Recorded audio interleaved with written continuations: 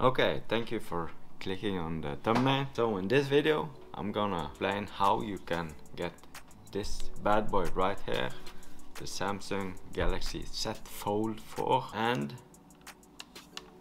to use.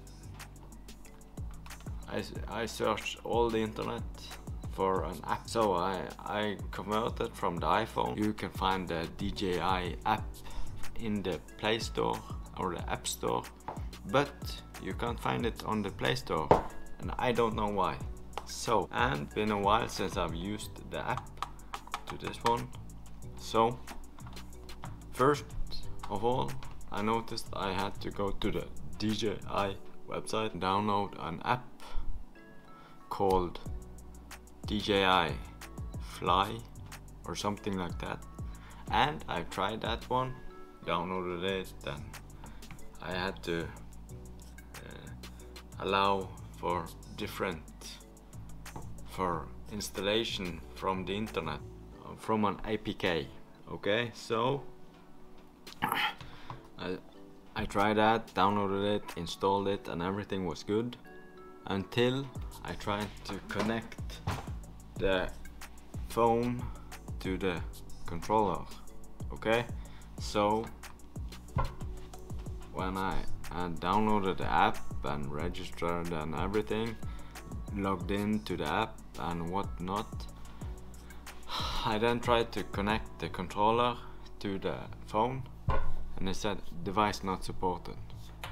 So I went to search a little bit more, and I searched and searched and searched. We have thousands of probe droids searching the galaxy.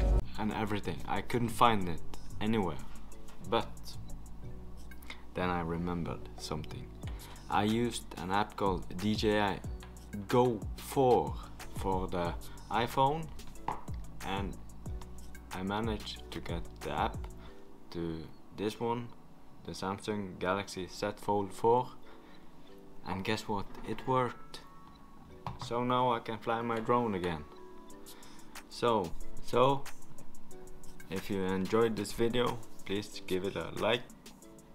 There is the answer to you, my friend.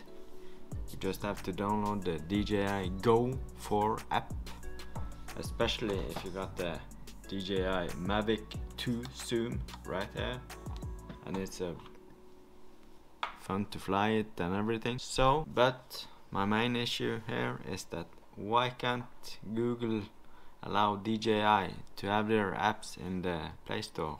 I don't know. Maybe it's because there are so many different Android devices and different drones. I don't know. But we managed to fix the problem. That was the main reason.